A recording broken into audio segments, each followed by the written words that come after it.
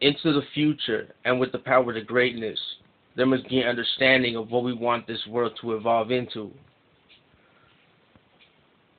So now that I'm with you, if we recognize how families get along and make it recognizable to get along with other families on your block that you live on, then recognize to get along with other blocks, in turn to become a great few blocks, in turn to become a great city that's manufacturing itself with yourself, for yourself,